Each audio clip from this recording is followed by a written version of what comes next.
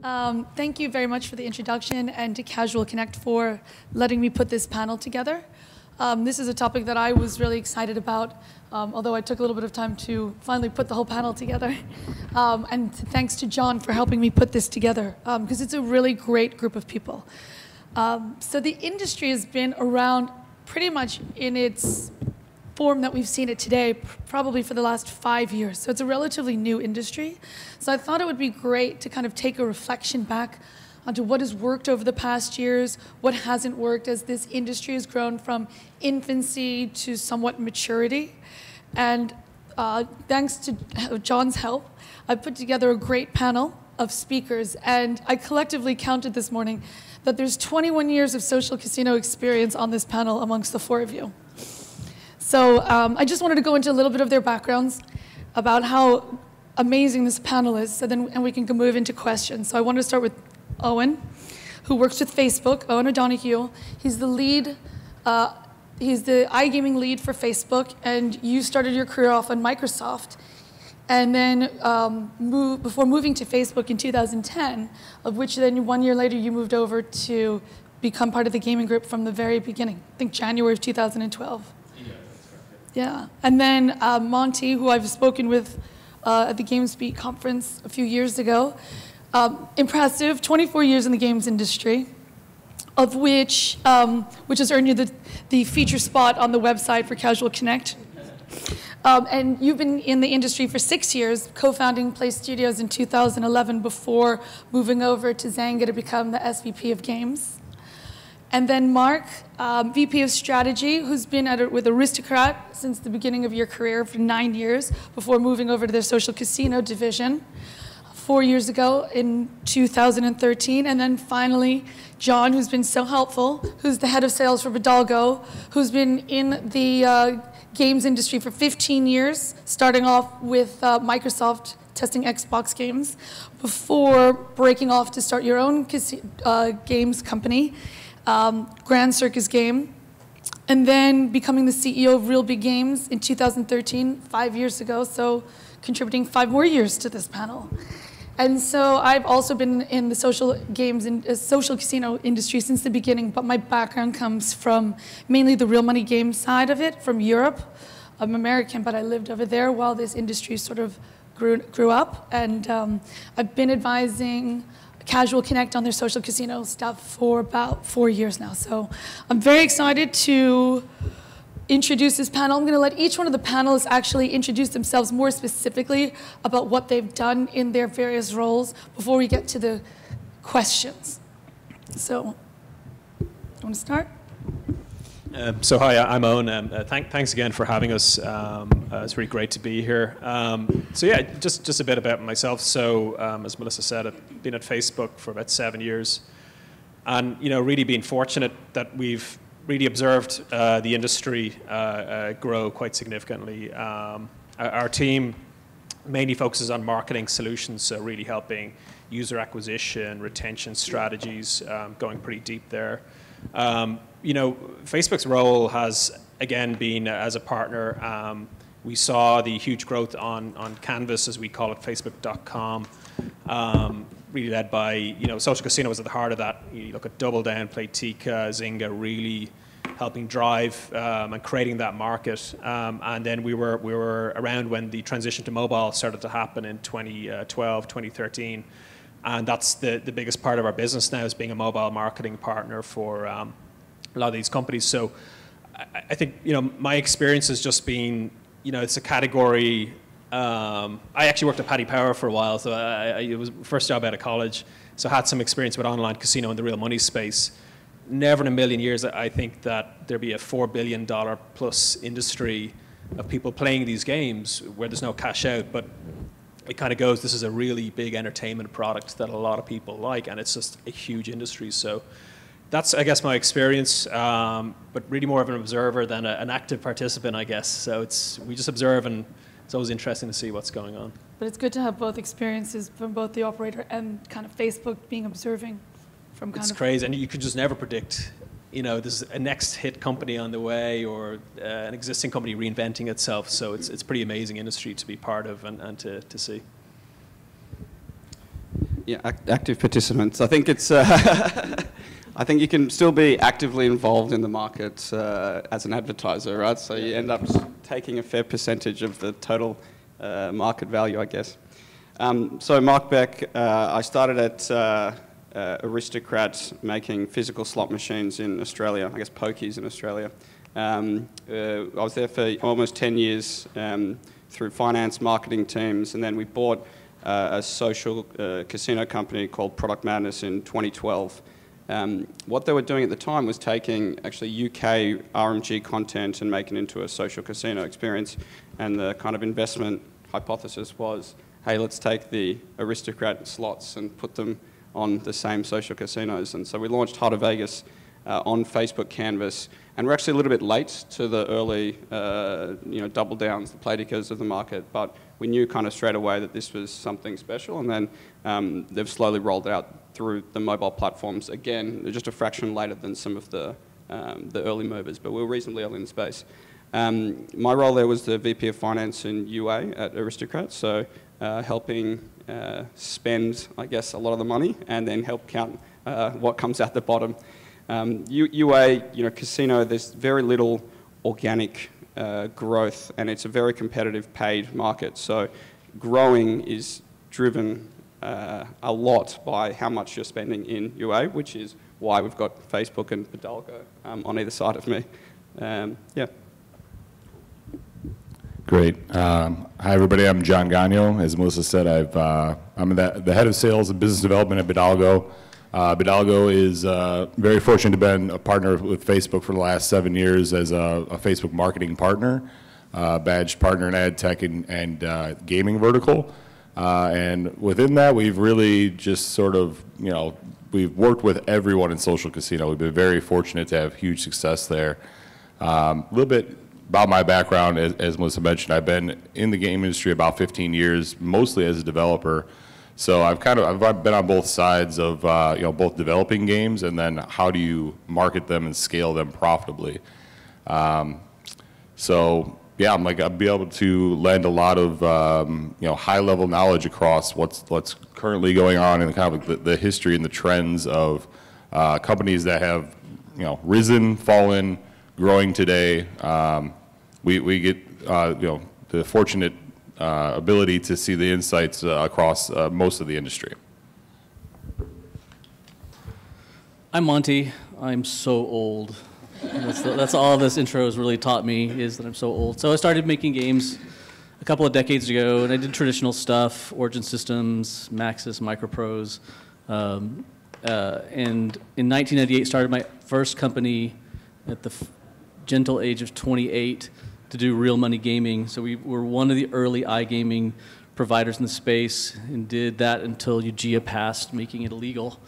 9 years later, and we did, 30 million people through our system and $9 billion of microtransactions. So learned a lot about gaming during that space. Ultimately took it into the retail space, doing Brew and J2ME games early on. Did all of Jamdet's casino games, and then, co-founded Play Studios, which was, 5 partners who felt like we knew everything about the space, and learned very quickly we knew nothing about the space. And a fascinating experience. The company's still, doing well, even though I predicted its doom the day I left, but they're doing really well. And joined Zynga about a year ago, and I run Zynga Poker and a few other efforts, including the new solitaire game, which we bought in February. That's me. Great. One of the things I wanted to do was to just put on a slide. It's just a comparative. It's my spreading of Eiler's research into an Excel document, because I couldn't find the 2013 one. It's his first report and his last report, right? Which was Q2 2013, Q2 2017. And basically, in the Q2, it is the top 10, and then for 2013, and then 2017. So it's basically trying to show you what's changed and what hasn't. Who the players, just to give some perspective as we're talking about 5 years of lessons learned as a way to help look at the future.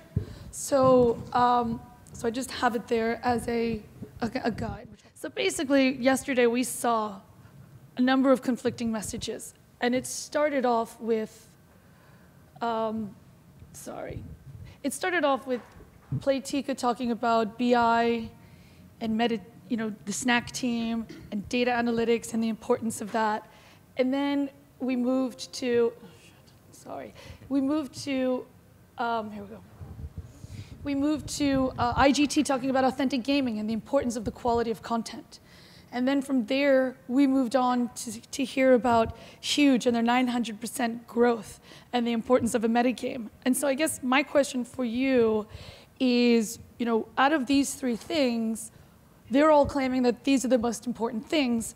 And to me, what do you feel like is the biggest determinant of success? And I kind of have like a bunch of questions lumped into one. So if you could just hear me out and then pontificate all you want on this.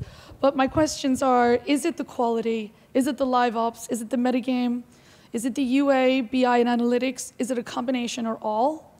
Can you have great games with a mediocre UA and metagame? Vice versa, can you have mediocre content and focus on excellent UA and metagame? Or is there just more than possibly one formula? So I'd love to hear your thoughts, because to me it's a big question. All right, let me have a crack at that.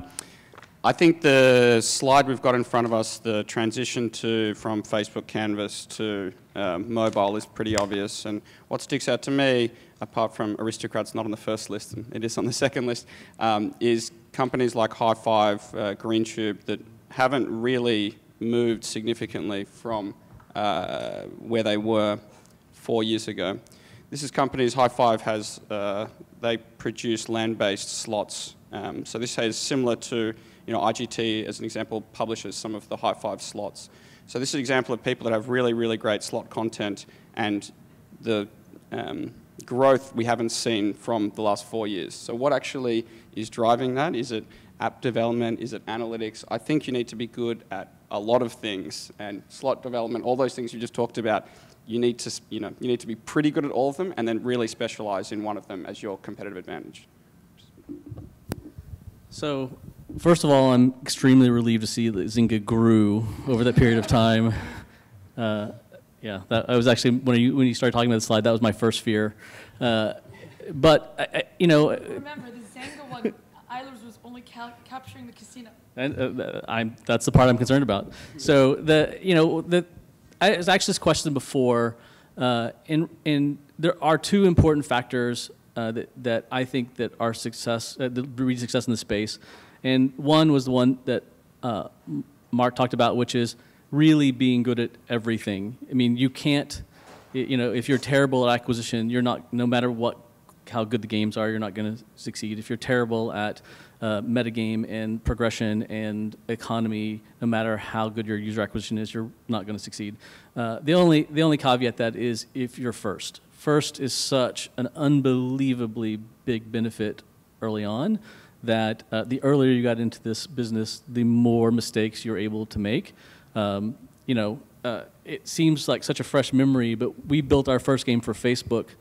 And when we decided to go to mobile, which was not an easy decision at the time, it was, it was still a pretty tough, there was so much money on Facebook.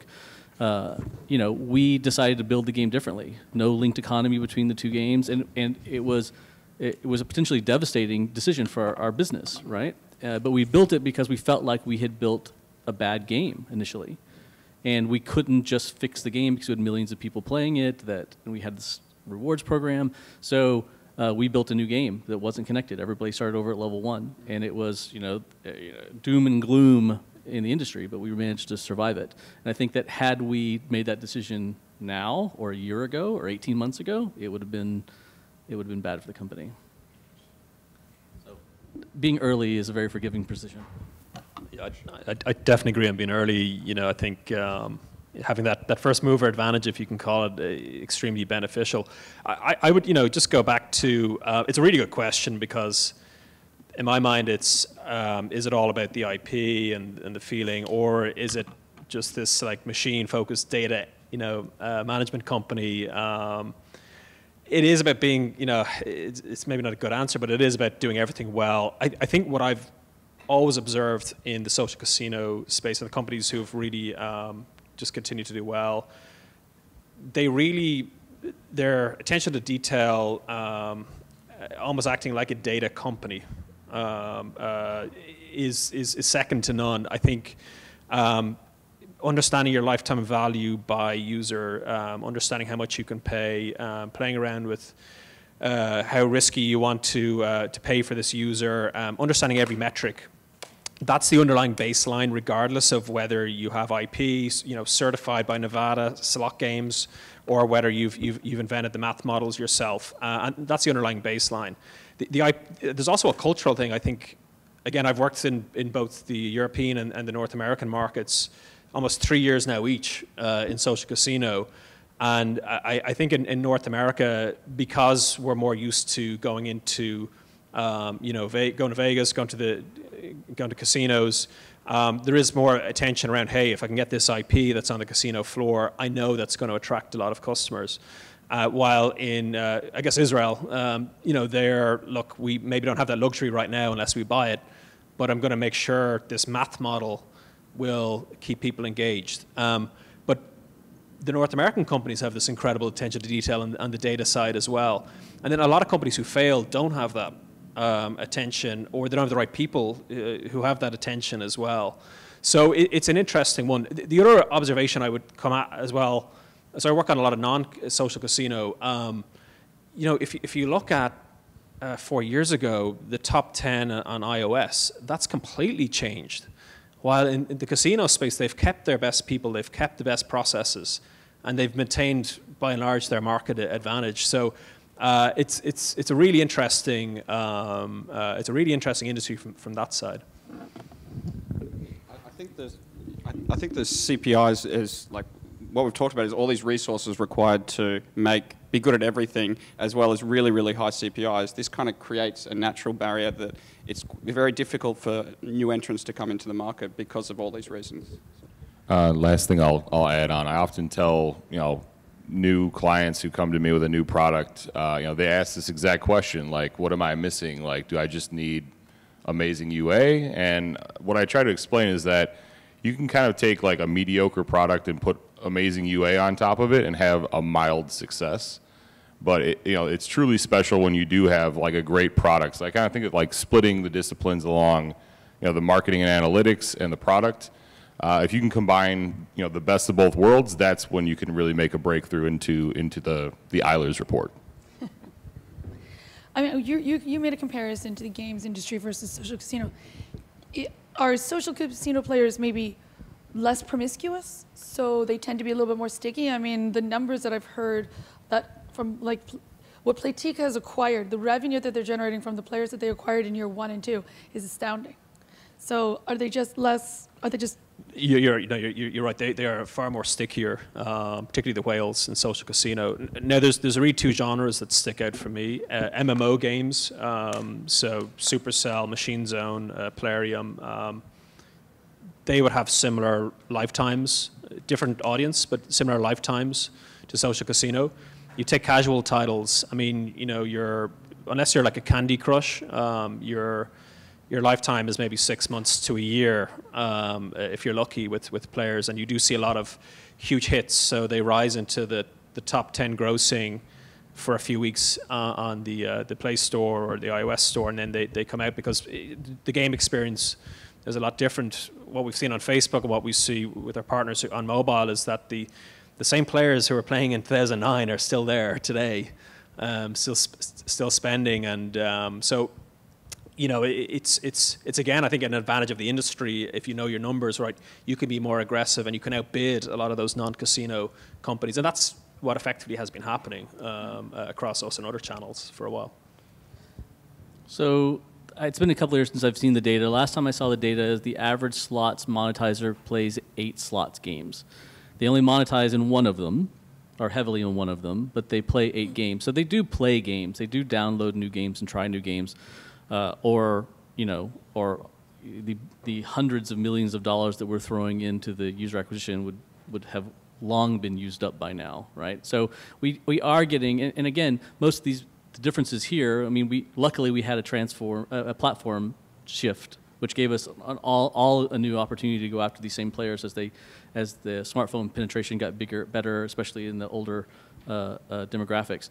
But but early is still super critical. But but there are a bunch of companies on here, huge, probably most notably, that that wasn't on this list at all 18 months ago or 24 months ago. So it's still possible to build an awesome product and get your people to play it. And you have perspective, interestingly, from like a reward, like My Vegas was very rewards driven, very reward heavy. Moving over to Zynga, which is a very different kind of player, a very different model. Do you notice a difference in the type of player and the type of behavior pattern? Everything is different between Play Studios and Zynga, like literally from everything, so in good and bad, right? So at Play Studios, we were much more about trying to create a vision and give that to players. Like we had a very stylized look and feel. We had this partnership with MGM and 26 other reward partners, and so we were trying to create this experience that we imagined. Zynga has been always much more about listening to what their players want or what the data is telling them and changing their product, no matter how old it is. I mean, Zynga Poker's 10 years old this month, right? And it's evolved dramatically. So the approaches are very different. But whenever you look at distribution of payers, how much money they spend, how frequently they spend, what they look like, all of our games look the same. All of them look the same. We think that we acquire a different kind of player, a different quality player. We don't. They're very similar. And as I look at games like Farmville and Cityville and Frontierville's old data across the board, it's the same there too, right? I mean, this is just the way people monetize in games. Social Casino is one of the first ones that really just took off all the controls on what you could spend and how fast you could spend it. And so, we have a lot of attention on us for that particular feature. But, if you look at Wales in Farmville, which has been around forever, there are people who've spent hundreds of thousands of dollars in Farmville too, right?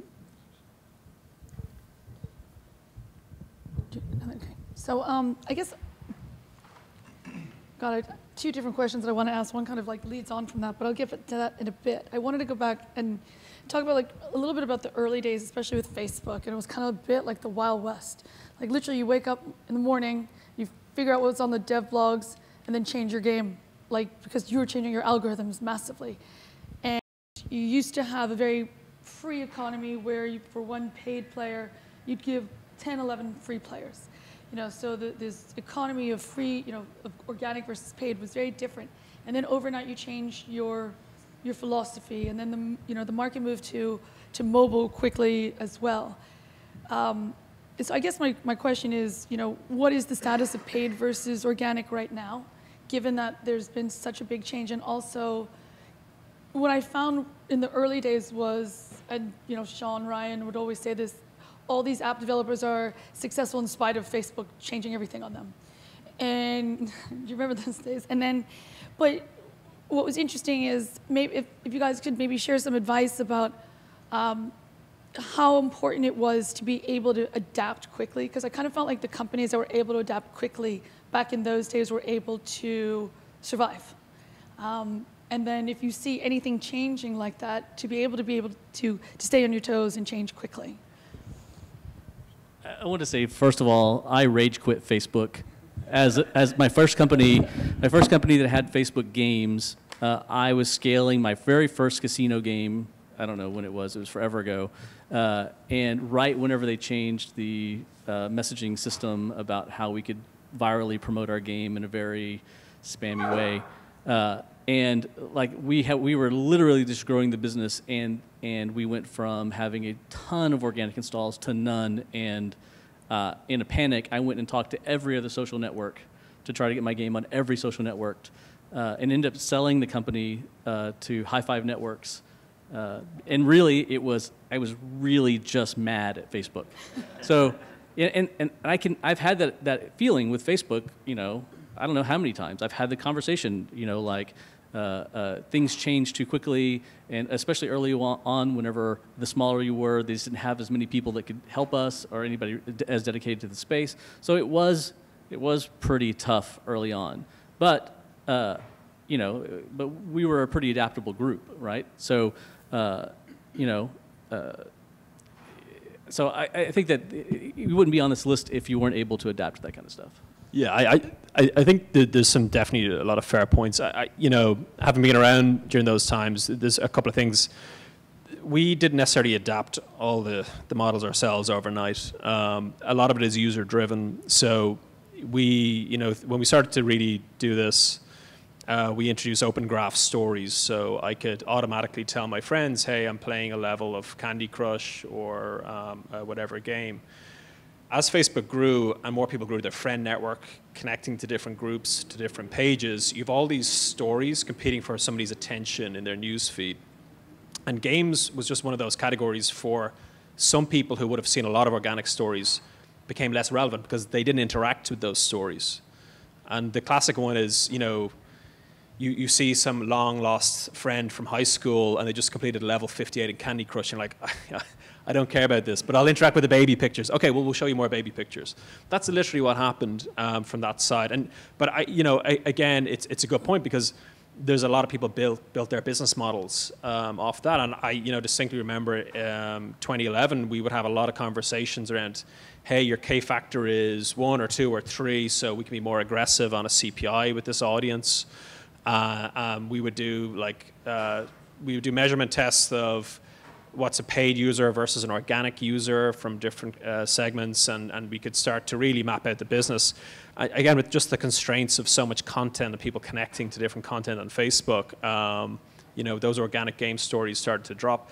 For me, when mobile came around, my view was, only really, if you're doing a business plan for a game, really look at the acquisition, the paid side. Anything organic is a bonus, but your core business in terms of how you're paying your staff, paying your marketing, developing your game, should be based off realistic costs of acquisition.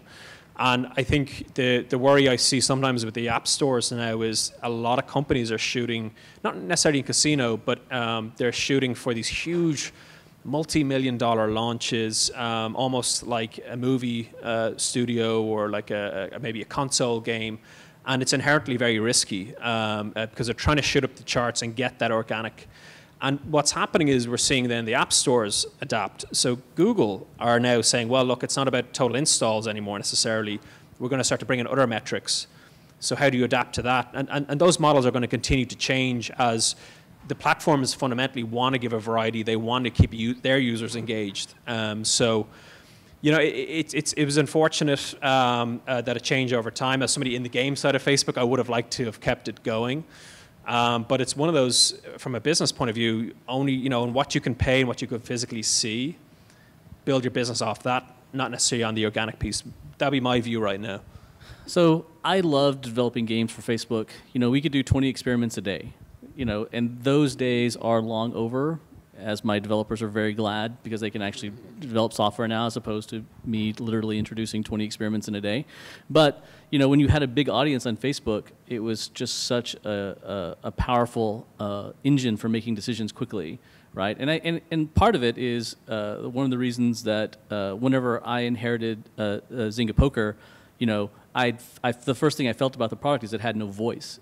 Right, and what happened is we had experimented everything that was unique and different about the product away with these tiny, 300 basis point improvements, right? And so, trying to recapture that, especially in a longer, more professional development cycle, was great. But the nostalgia part of me really misses being able to go in the morning and say, I think this. Here's my hypothesis.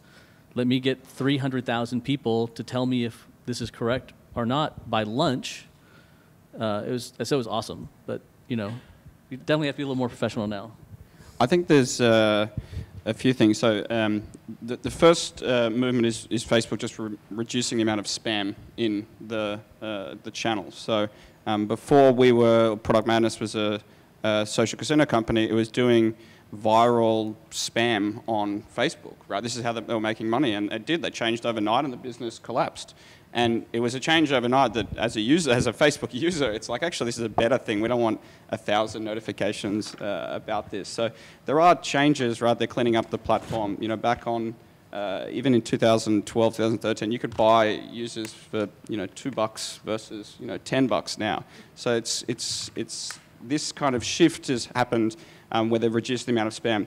The second thing which has happened is around the organic installs is we're finding different ad channels to effectively prioritize your ad in front of, or your app in front of someone else. And I think the best example is the Apple search ads, right? So previously I searched slots, I scroll down, I install a slot game. Now I search slots and an ad comes up. So this is literally taking from organic installs and moving it into paid. So it's a twofold kind of reducing of spam and then new ad units to, I guess, replace your organic installs. So the days of a lot of organic installs, a lot of kind of cheap paid installs are kind of over.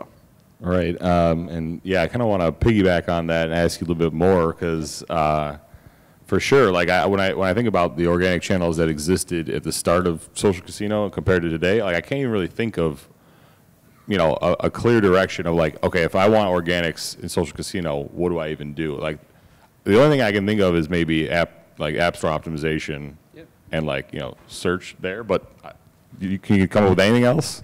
Yeah, I think like if you think 3 or 4 years ago, you'd burst a huge amount of incentivized installs and you'd go up the charts. And this is the kind of spam that they don't want, right? You don't want fake installs. You don't want people kind of gaming the system. You want it to be a kind of fair marketplace. So yeah, I think for me at least, the highest correlation to organic installs is your top grossing position, which is a very difficult thing to fake because it's the amount of revenue that's been paid in the app. I want to say that I used to say that social casino was the biggest oxymoron that I've ever encountered in my career. I think that organic casino players is going to be right there too. Like we used to talk about organic a lot until I saw Words with Friends and even Zynga Poker and saw what actual organic looks like. But yeah, I think organic it's a word that comforts us at night, but I don't know that it really exists. The last thing I'd say, there is, with anything, as platforms mature, it typically moves to more paid models. I mean, Google, Apple, Facebook. I think, again, where you look at the first movers, so I look at, Double Down, Zynga, Playtika, they took the risk on Facebook early on and they got the rewards. So if you're thinking of building a business, I mean, what are the new channels out there? Is it Amazon? Is it Facebook Game Room? There's all these instant messaging games. They are the sorts of channels that you can get organic in the future.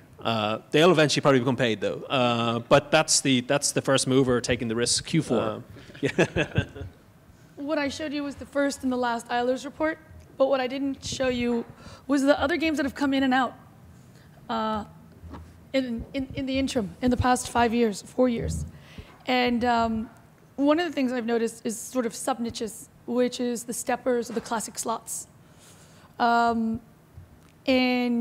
both of these companies have come into the top 15 and have come out of the top 15. So, and even before DGN came in, they had a 9-month just soared to the top, but their fast follower, which was Rocky Games, sort of struggled for a little bit, did a fast follow onto DGN, soared right, surpassed DGN.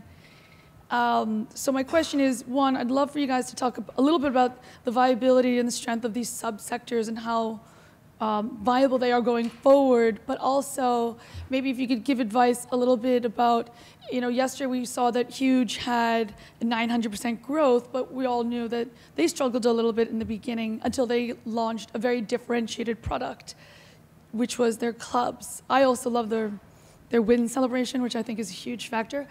But maybe if you could speak a little bit about to some of the game developers in the audience who are not in the top 20, do you just continue to innovate until something hits? What's some of the advice that you can give, based on some of the history of the trends that we've seen? Sure. So yeah, I think we can kind of orient the talk around the underserved markets that were captured.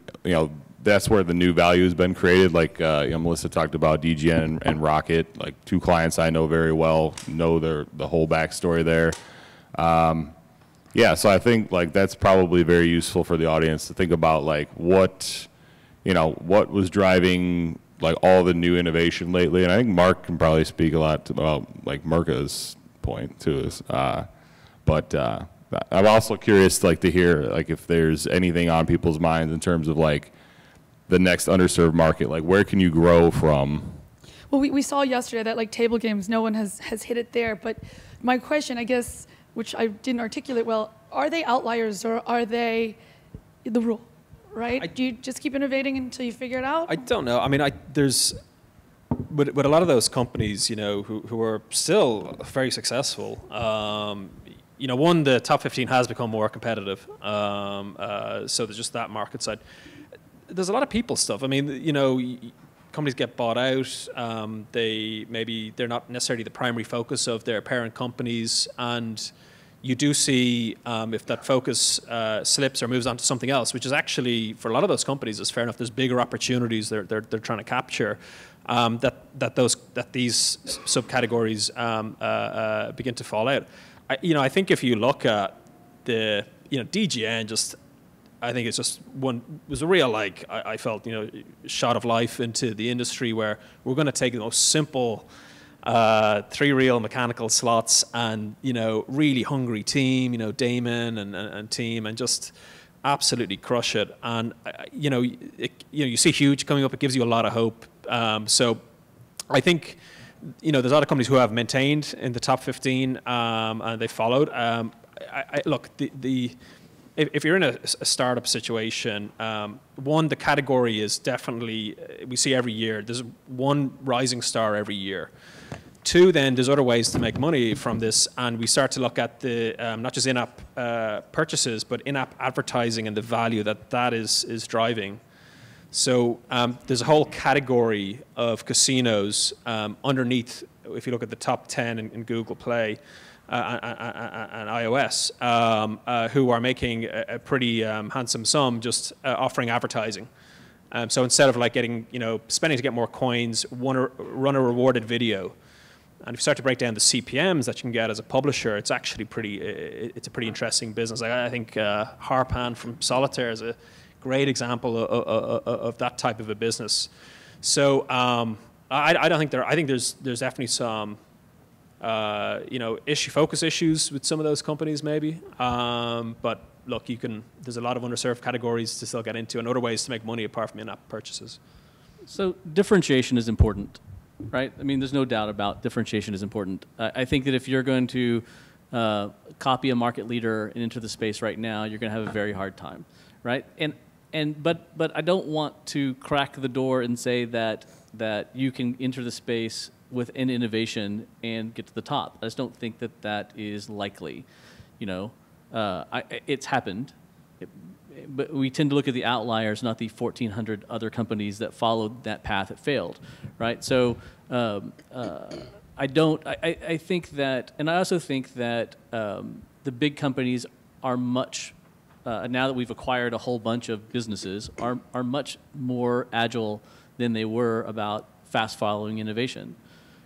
I watched scatter slots closely, and we made that decision quarterly on whether or not we wanted to incorporate some of those elements or not. We watched Big Fish early on and made those decisions, and you see some of the innovations in Konami was based on their redemption system in Big Fish, which I still am a big fan of. So, I mean, I think we can react very quickly to innovation. I don't think that. I think that for the biggest companies, DGN's incredible success was still relatively modest improvement over what they would have done had they followed, and a whole bunch of companies, including Zynga, decided to jump into that extremely late as opposed to doing it early and didn't have much success doing it. So I think it's a very different space than it was a couple of years ago. Yeah, I think if you look at total US slot machines, it's I think it's about 1 million slot machines total in the US, and 30% of them, 25% of them are these 3-reel mechanical slot reels. So on one side, we've taken this video content, it's working in the slot market. Actually, it's relatively obvious to most people now that the 3-reel stepper would work. I will say that at Aristocrat, they own about 0% of the stepper market share. So for us, it was not something we had to take the video content to market. I think you're right. The way to succeed in the market is to innovate and to choose a specific subsection and go after it. The kind of good things and bad things about games is that we all play our competitors' games, and yes, we make kind of choices whether we want to, take features to market that are similar. For me, just straight out copying features or just replicating what other people are doing is just a way to get to kind of mediocrity.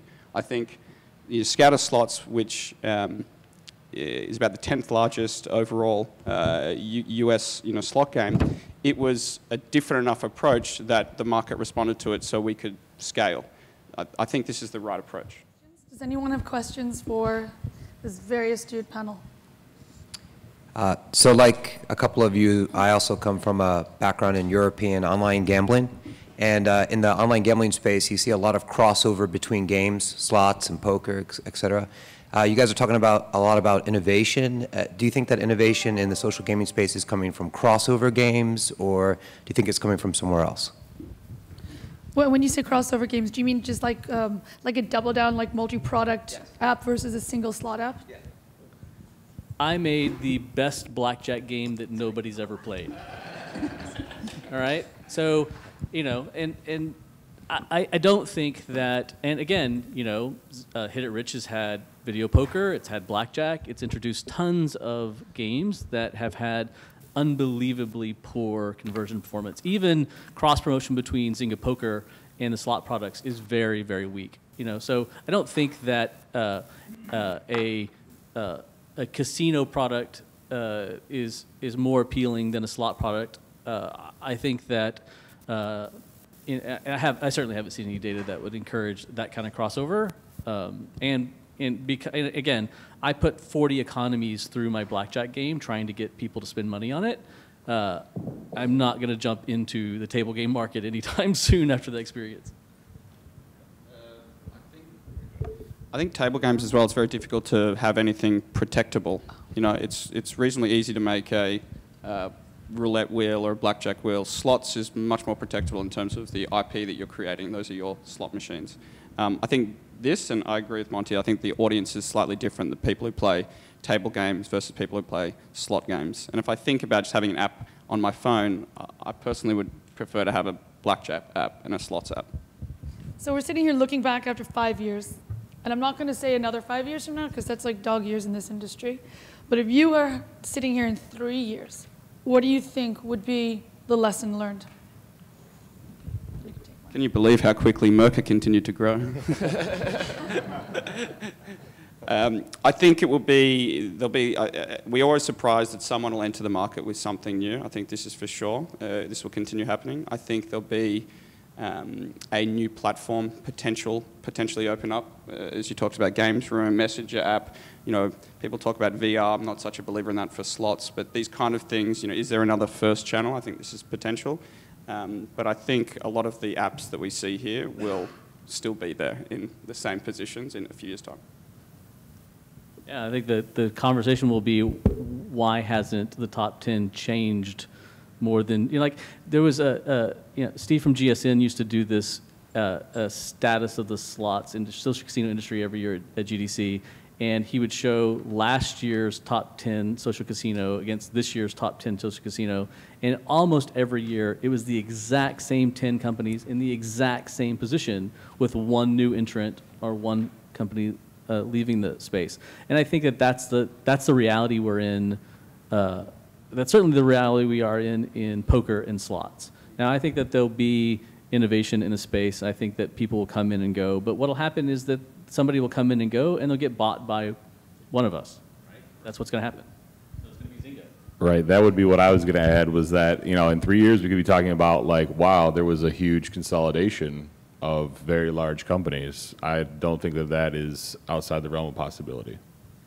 It is. I mean, it's difficult to see huge disruption to that list. Definitely there'll be some new entrants. There's only two things I could see really changing in 3 to 5 years. That's one, if there's just some new platform. I can't even think what that would be. And then there's first mover advantage and so on. The other is, look, I mean, the specter of, you know, online real money gambling being legalized across more states in the US. And that may change things where some of these companies say, look, you know, maybe we need to pivot towards more real money, or maybe we need to acquire, or maybe there's some entrants from either in North America or in Europe start to come in pretty big into the market. But beyond those two things, it's difficult to see much of a change. But that was one of my earlier questions that I didn't get to, which was, it was amazing that early on in the industry, the influence of the online gaming companies had in the sector. You know, 888 acquiring Mytopia in like 2010, and then Playtech making a whole bunch of acquisitions with a verbal statement saying, we will be the largest social casino provider in the industry, you know, period. And then you saw bwin try to get in with its high-profile, not so great success, and then pull out. And I guess my question is, if there is a coexistence, and you know, with real money not really taking off in the United States, with the coexistence of real money pervasive in Europe and not in the United States, if the United States were to legalize, how would that impact the industry? I mean, we all saw from Adam's report that Europe, you know, does well, but nothing compared to the United States, Canada, Australia, with the growth coming out of Asia. Does it stagnate this industry? Does it cannibalize? There's only one kind of real test, and that Facebook's ran. That was in 2012, where we allowed a few companies to run. Yeah, which is what we thought. Look, we thought that the end game, and again, it was our view, the end game here is real money. There definitely is some crossover. Some people want to play both, they want to migrate from free, but there does also seem to be different audiences there as well. You know, predicting at the US, all social casino players won't convert over, but a decent chunk will, and I don't think it cannibalizes. I think it does grow it overall. It's, do I want to, you know, be a really high roller and put tens of thousands in every week, or hey, just put $20, get a lot of coins, just play the game I enjoy. Again, it comes down to the difference of players. Is it purely entertainment, or is it, hey, I want to return? It could also then maybe drive a lot more of the table games. You know, drive more of those types of experiences too. So I have always felt, I was in the real money iGaming space for 10 years. I've always felt that convergence is a myth. It doesn't exist, right? I think that we have the closest connection at Play Studios between real money gamers and free-to-play gamers, you know, there's, first of all, maybe I'm just being hopeful, because I can do 80 releases a year, and when it was real money gaming, I did 3 releases a year. It's awful. Like, I hate building software in a regulated market, and work very hard with the ISGA and other organizations to make sure that that never happens, because it's awful for everybody. So I hope so I think there will be continued relationships between Caesars and MGM and other companies like that to broaden their audience, to get more people to come in the door, to experience their resort casinos as a destination, but to bridge the gap between playing a slot free to play and then landing in Las Vegas or a regulated space and suddenly my slot machine's real money. I just don't think that's ever going to happen. You know, we are at best a source of leads for that industry. I think the UK is probably a good example, right? So you can play real money gaming slots online, and yet social casino still has a decent chunk of the market made from the UK. So these are people that have chosen to play these type of games for fun rather than playing for real money. So it shows that there is 2 audiences here. I think the overlap is pretty high, to be honest. And I think if they did regulate real money gaming, it would have an impact in social casinos. So if I could play slots for... CPIs will go way up, yes. Well, thank you for that. I actually do think that there's somewhat of an overlap. There's a really great story someone shared with me. And I think it all depends on how it's implemented. But if you have high minimum fees on the slots, I think you'll see a less of an overlap. I think you'll see players cohabitating in both there's one casino that saw its foot traffic not move, but the revenue per machine went down precipitously. And so they started looking in the security cameras and following players on the floor. And what it turned out was that players would sit there and play, but the minimum on their minimum slot reel pull was so high that after a while they'd take a break but not want to give up the machine. So they'd start pulling out social casinos and Candy Crush. So I do think that there is somewhat of an overlap, but how that's implemented and whether cannibalization, I think, has a lot to do with the implementations. But I wanted to thank you guys for an amazing panel and thank the audience. And I want to thank you guys especially for making my job so easy.